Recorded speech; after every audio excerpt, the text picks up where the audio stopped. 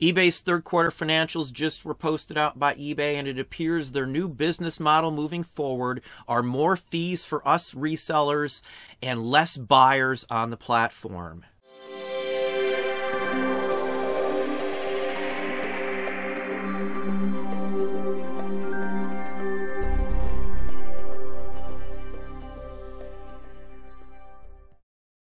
Hey, Don here. Today we're going to look at some information going around right now, much of it from eBay itself, talking about what their business policy going forward is. If you haven't seen the financial numbers on eBay, eBay made a lot more money this past year. Far less, though, than they did the year before, but they still are fairly up. Sad part about that is, though, it's not coming from actually selling more merchandise. They sold 10% less merchandise in that prior 3 months from third quarter. They also lost 5% of the sellers on the platform as well. And that's before going into the fall update. I'm sure those numbers will look even worse once you account in all the drastic changes they did that are running off buyers left and right. On top of that, every single projection from any market watch group, any transportation or shipping company is projecting massive increases. This should be the busiest year ever for people buying online, ever on the history of the globe. Maybe not on eBay's side, but everywhere else. Let's dive in and look at some articles and look at what these folks at eBay are saying right now. So let's look at some sales growth. Let's look at what's going on. Now, Amazon is up for last quarter, for third quarter. The 3 months starting before October. So we're in fourth quarter right now. Amazon had an overall growth of 12%. 10% here in the USA. So Amazon is up. Most companies that do this sort of business are all up. Every one of them. Now let's look at eBay's for just a second here. eBay has dropped the sales on the platform. How much merchandise is selling went down by 10% in 3 months. Pandemic. Every company out there who ships and looks at sales for fourth quarter says everything's going to be flying off. It'll be record numbers everywhere. Except it looks like eBay, because eBay is still floundering right now with the terrible choice, well, the only choice, I guess, of the person running the site. The person running the site, in my opinion, shouldn't be qualified to even run a lemonade stand, in my book. It's my opinion. I wouldn't have hired this guy. He's never had the experience to run some major company. He's over his head. He's a Walmart guy. He's bringing in other Walmart guys. Now, on top of that, 5% of all sellers on the platform left eBay, stopped selling on eBay. Now, I'm on e-commerce Bytes right now, and we're looking at an article Ina has done some research on. It goes very well, and I think the most important line on here is eBay also said it took in more fees from sellers who advertise growing promoted listings ad revenue by 12% in the quarter. While a simplistic take, that means in aggregate, eBay sellers paid 12% more in advertising fees for 10% fewer sales. Let that sink in for a minute, because that's exactly what happened for the last 3 months prior to October. We paid more, eBay made more money, but they sold less items. People are bailing on eBay. Now, I've been talking about this for quite some time. If you start running off the buyers, you run off your buyers, the sellers are going to go where the buyers are. So once you've got a big clink in the actual people buying on the platform, 1 in 10 sales are gone from eBay in just a 3-month time frame. The only reason eBay was even up at all is because of a pandemic. It's the only reason eBay isn't way, way, way down in every manageable number the way it looks right now. You can check the numbers before the pandemic and look at those yourself. Right now, the pandemic is still on. It's still going on. Everybody else is having hard, crushing good sales on other platforms. But on eBay, again, it is going in the opposite direction.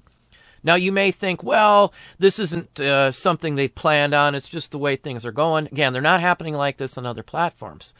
The actual big take on this is when you look at what the CEO is stating, leaving this pandemic stronger than going into it. That's not hard to do when you're crashing before the pandemic. When you hire somebody like this person here who has no business running a company like this, the guy who ruined the Nook in so many other aspects, a Walmart guy who, from what I see, has no experience to run something like this either. It's just a terrible way to run a business, to say, well, we're doing better now than we were when we went into the pandemic. You're losing business. You're losing 10% of the people buying on the site, and you're losing 5% of the people selling on the site. Those are 5% that had an option. Many other people will probably give up when their numbers are so bad that they can't keep continuing selling on the platform. Other sites are so much easier. Instead of making it simpler to list and not putting roadblocks in front of buyers so they have to click a bunch of stuff to get to somewhere, eBay's doing the exact opposite. They've added in this horrendous item specifics that make it almost impossible to narrow down a search for a buyer. It takes 3 times or more as many clicks or typing to get to a spot that you want, that prior to the changes with the item specifics in the October fall update, you could instantly get to simply. Even the store changes that they have done are terrible because it removes showing people that you have a ton of items. Now they see a limited amount of items on one page and it looks kind of cheap and generic. It just doesn't advertise what people want. It doesn't give them a direct access. It doesn't limit the amount of clicks that somebody has to do. It's honestly a detriment to your store if they can't see the items that you're selling. They're only given a small limited percentage of items that eBay deems that they think your buyer should be seeing. So hopping back over here, the number of active buyers declined by 5%. And during a post-earnings call on Wednesday, eBay said it was spending less on certain forms of marketing. Now, what are those certain forms of marketing? What they deem as low-value buyers, they're not messing with them much anymore. They're not trying to reach out to them. They only want the upper funnel, the expensive stuff. Now, every time eBay gives an example, like with the pay-per-click, it's like $600, $500. It's hundreds of dollars worth of stuff is all they seem to be going after.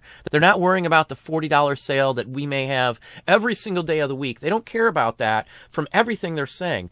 They're pushing it to us. It's now our fault if our sales aren't going in. They want us to rely only on the coupons that they're offering us as that. So they've cut back on advertising for stuff that we sell. They're pushing the high-end market, like expensive tennis shoes, $5,000 pairs of tennis shoes, $5,000 watches, $5,000 handbags, trading cards that go for $5,000, $10,000, $100,000. That's all they are pushing right now. They are literally stating that.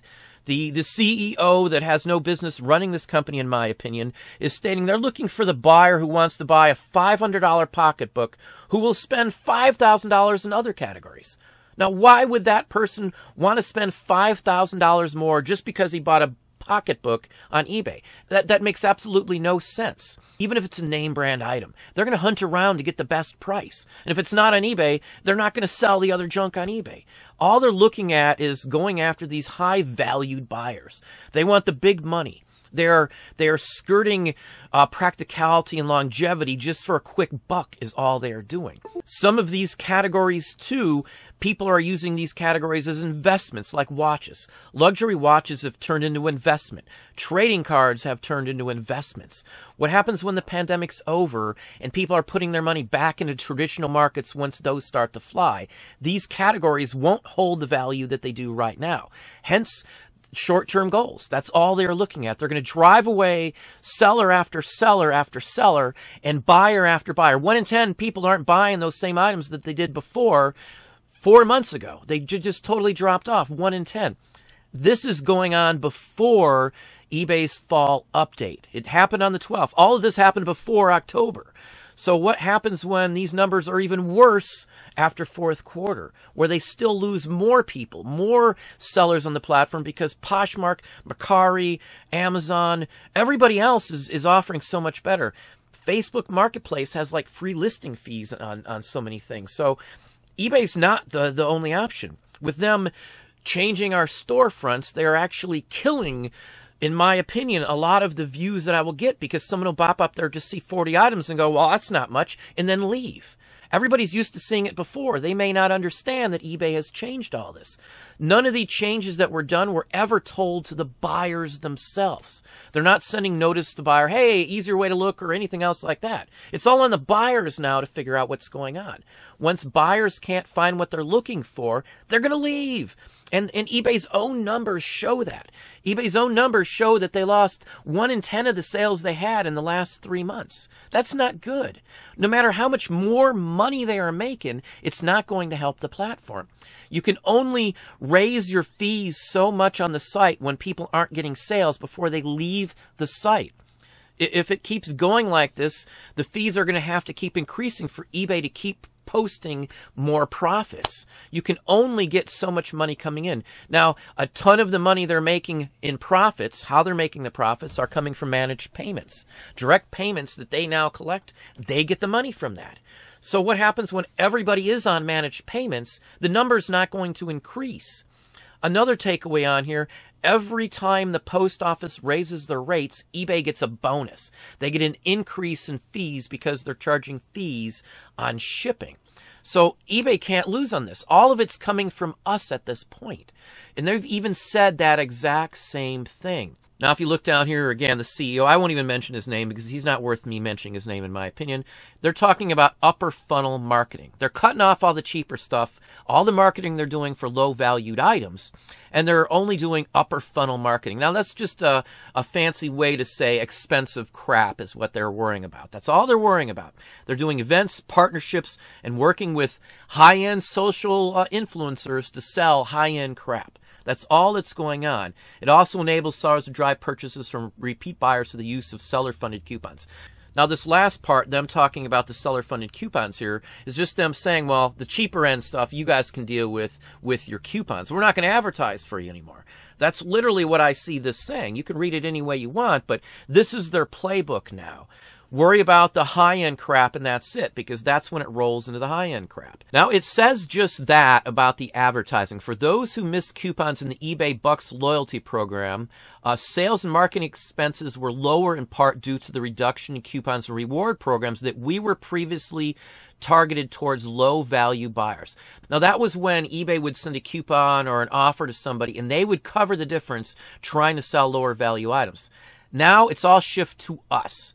You're going to have to worry about doing the coupon, and that money's coming out of you instead of eBay. So instead of eBay advertising for the cheaper items, as they're saying right here, again, you can read this on e-commerce bites, eBay grows seller fees but not seller sales. This is literally what they're doing, and they're okay with this. This is exactly what they're stating is the goal from what I read into this.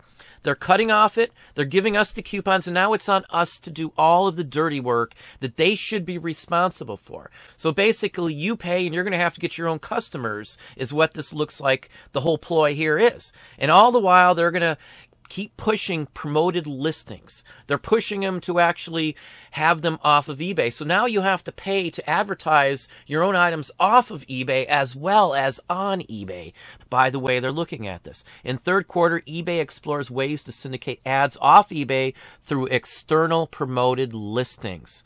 So again, none of this sounds like eBay has a clue on what they're doing.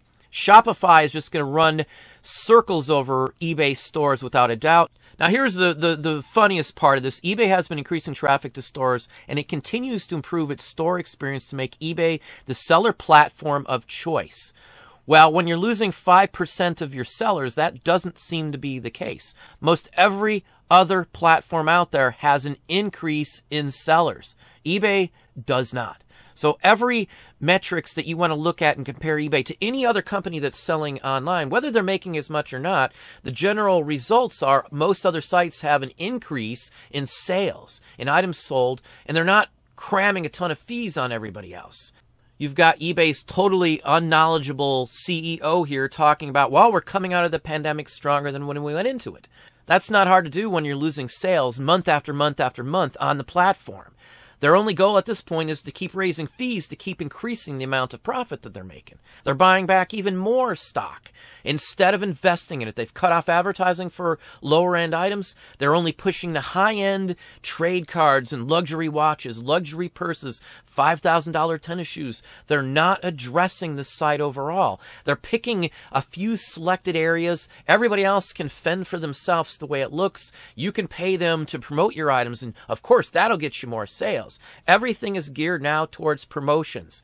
People are catching on to this. That's why people are buying less off the platform. The searches are terrible. That's why people are buying less off the platform. Again, because eBay is squandering all the gains that they had during the pandemic. Pandemic's still going on, and they're still losing ground back again. When the pandemic's over, eBay, I feel, is going to be dropping like a rock, like before the pandemic was going on. Sales were going down. Now with fourth quarter and the fall update and stuff, these numbers might not look any better coming out of fourth quarter. This is just insane that this is their goal. This is what they're doing. This just shows what's going on here. Again, the prices can go up on the shares because eBay is making more money. They're not selling more items. They're losing ground on selling more items. They're just gaining ground on increasing the ways to garner more fees from the people who are already there. There's going to be a point where you can't increase the fees anymore because there's not enough people buying merchandise to make it practical for the people selling on the platform to stay on the platform. It's just common sense. This is basic economics. You can't keep losing buyers. You can't keep losing sales. You can't keep losing the amount of people selling on the platform to other places and continue to raise fees. It just doesn't work. You're going to fee everybody off the platform. If people can't find what they want because you screwed up all the search results, they're going to leave the platform. I've been saying this for a very long time. The minute buyers realize they can find the exact same thing somewhere else cheaper, easier, they're gone. It's so hard now to find so many things on eBay because of the way they've screwed up the search results that people are leaving.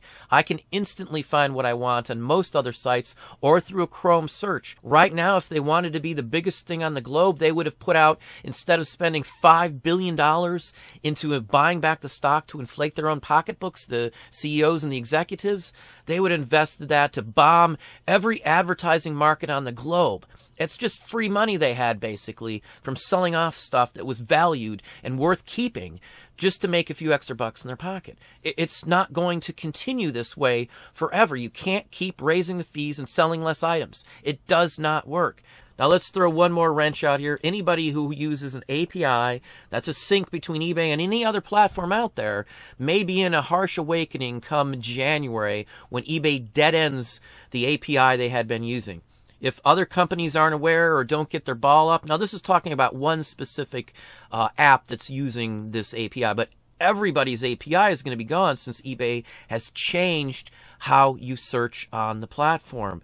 So if you think there's API problems now, like with HIP and some other platforms, wait till January comes up where you should still be having good sales and eBay cuts off, kills, and ends the third-party developer API, which so many people rely on. Everything is screwed up in the search results to begin with. I can find most items I want easier on Chrome than I ever could on eBay at this point. And the basics, again, is eBay's new strategy is for higher fees for sellers and less buyers on the platform. That's their winning model to fix the site issues.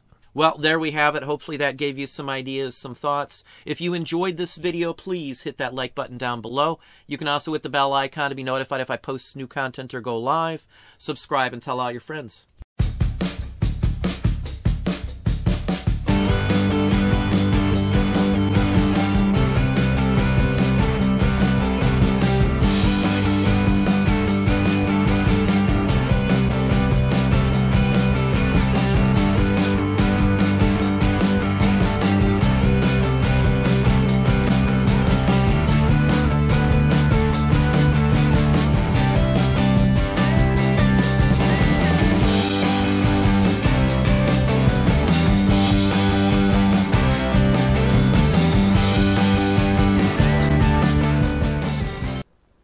Businessmen today regard advertising as an investment rather than just a business expense.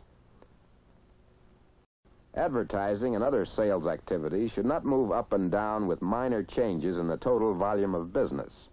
They should maintain a steady pace geared to the overall growth trend. These statements represent a very real and important change in business thinking. The feeling is abroad that aggressive advertising and marketing while they may not prevent short cyclical downturns in the economy, nevertheless will have a strong stabilizing effect over the long haul.